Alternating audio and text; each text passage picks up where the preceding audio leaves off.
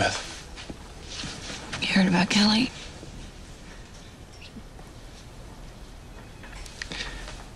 How's Hellman? Have you heard? I was waiting to see him. I feel responsible for Kelly's... What happened to her? John, you didn't shoot her. Bob Peters did. I lost the case. If I hadn't... Is he in custody yet, Peters? Suicide watch at County. Excuse me. Doug Hellman's awake. One at a time, please. You go. Peters was angry about the verdict. Understandably, so was I. I don't see how my trial strategy is relevant. Well, just the same, I asked Maureen and Annabeth to review the case files. You find anything useful? Who was Nick Baxter? He's on your amended witness list, but you never called him. It didn't pan out. Did you question him? His deposition isn't in your files either. I didn't depose him. My investigator interviewed him. No record of that either. Is there something behind this witness we should know about, John? No, there's nothing. Baxter was a bartender. He served Hopkins some drinks one night and allegedly heard him rambling on about killing his wife. So we did a little digging and determined he wasn't credible. Why not? His story didn't really add up, for one thing. He'd perjured himself in a child custody case. Hellman would have ripped him apart. Did you mention Baxter to the Peters? Not specifically, no. Say what you're trying to say, Annabeth. You assured them David Hopkins would be convicted, right? I told them we had a very strong case, and I had no reason to believe we wouldn't get a conviction. You never mentioned Baxter to them, the last-minute witness that would seal the deal. No, I did not. Well, Turley's going to claim that you unrealistically built up the Peters' hopes and made David Hopkins' acquittal even more devastating than it had to be. There's a lot of things I wish I had done differently. But for you to suggest that I didn't do everything I could to win that case is just plain wrong. I'm not suggesting that, John. I should have won it, but I didn't. Why didn't you? What went wrong? Nothing went wrong. Doug Hellman did a better job telling his story to the jury than I did mine. That's what it boils down to, doesn't it? Who's got the better story? And if Bob Peters wants to put his killing Kelly on me because of that, well, I can't believe we're having this conversation. Anything else I can help you with? You let me know.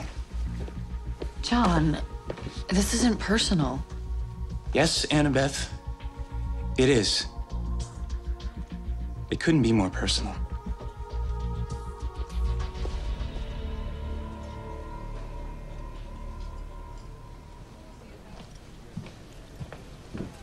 Vance didn't find Baxter. You did. Tell me how. Why do you care so much about Baxter? He's a witness I never called in a case that's over, against a defendant that can't be retried. Just tell me how you found Baxter.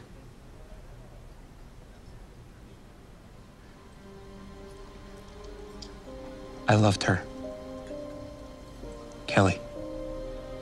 We all did. No, that's not what... Kelly and I were... We were seeing each other.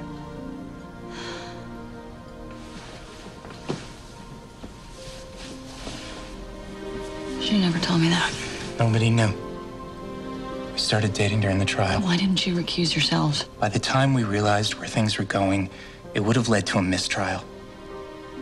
Neither of us wanted that. We had a rule. We never discussed the case, or even work for that matter. We figured we could keep it a secret from Hellman, but turned out he knew. Did Kelly tell you about Baxter? Kelly would have never done that. She was incredibly ethical. We never discussed the Hopkins case, ever. Then how did you find out?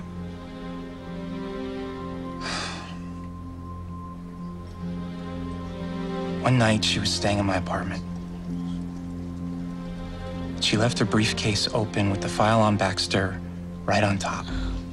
Like she wanted me to see it. Even so, John, why did you look at it? Why would you jeopardize your case? The Peters were calling me every day. Coming into the office, waiting for me after court, desperate for good news. And to be honest, the trial had started to turn. I could feel the jury having doubts about my case. It was so stupid, but once I knew that Hopkins had confessed to Baxter about killing his wife, I had to put him on the stand. But you didn't. No. Hellman? Saw Baxter on my witness list and confronted me.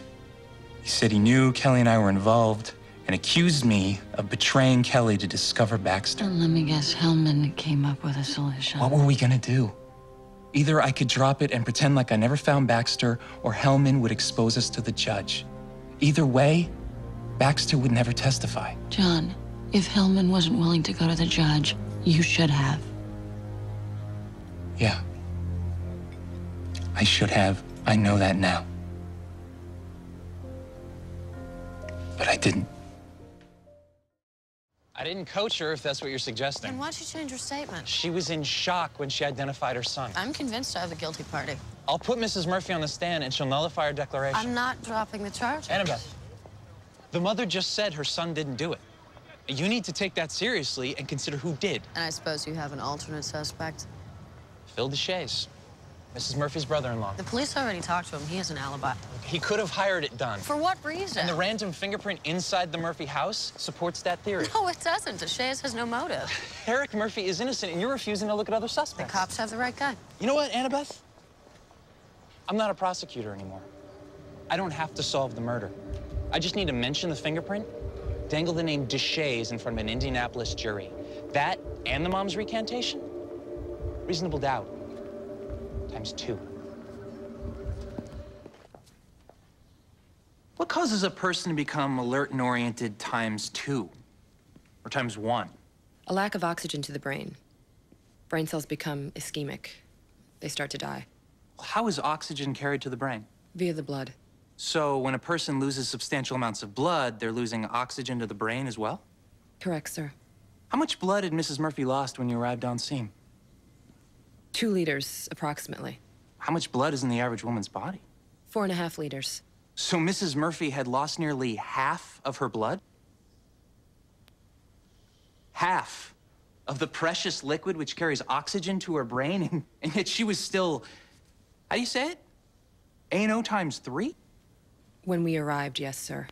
And by the time you got to the hospital? She lost consciousness.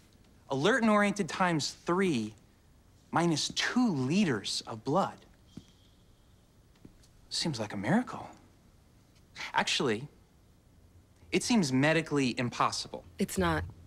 But then, you're not a doctor. You're a paramedic. Yes, sir. No further questions.